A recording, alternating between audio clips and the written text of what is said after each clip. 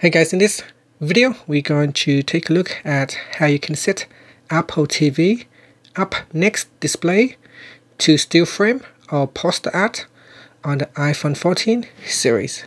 First, let's go back to the home screen by swiping up at the bottom of the screen. And on the home screen, tap on the settings. In settings, scroll down and tap on Apple TV. Next, we scroll down and tap on Up Next Displayed.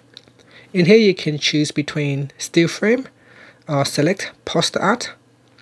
Now instead of choose the show or movie art displayed in your Up Next, still frame shows a posed image from what's playing, and poster art will show the promotional title images.